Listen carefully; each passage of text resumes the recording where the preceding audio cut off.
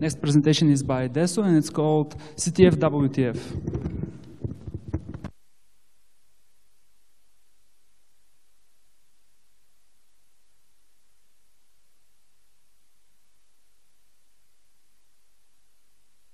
So, hi guys, I'm Dесо. I'm an ethical hacker.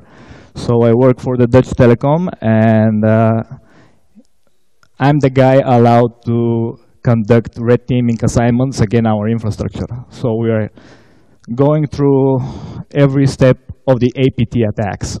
And I just want to present you which is the path that every security specialist needs to take in order to achieve greatness and fame. So this is the CTF games. I don't know if you know what CTF game is exactly, but I'm gonna walk you through every step of it. So what is CTF? It's capture the flag, and it's a special kind of information security competition. It's played, it's good to have at least 5 people playing, because otherwise it's really pain in the ass sitting for 48 hours in front of the computer, looking at code, and etc. So it's kind of fun, not always, because if you're stuck on a challenge or something, it's a bit of a hassle. So let's go to the next slide. And now there are a couple of types of CTF games, and one of which is Jeopardy style, which is the most common type of CTFing.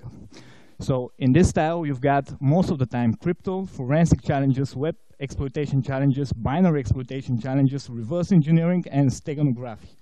I don't know if you're familiar with those. Are you? Okay. Then I'm going to explain every one of them.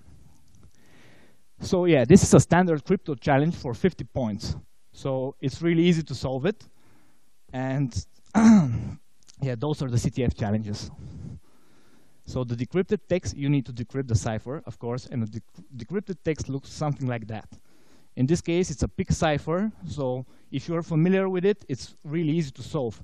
But if you're not familiar, you can do a frequency analysis on this cipher and try and decode it manually, which takes of about 20 minutes. So next challenges are the forensic one. Most of the times you're presented with network dumps or just a binary file that you need to find a flag which is hidden inside of it. This is again 50-point challenge, so it's really easy. You just download the file, run strings on it. So are you familiar with strings? Nice. And then you can get the flag out of it. Really easy, but as I told you, it's a 50 points challenges. There are 400 points as well, and they're a little bit more difficult, and you need to spend shit tons of time on them. So this is a standard binary exploitation challenge for 50 points again. If you're familiar with C programming, you can identify the flaw immediately. If you're not, you need to start testing.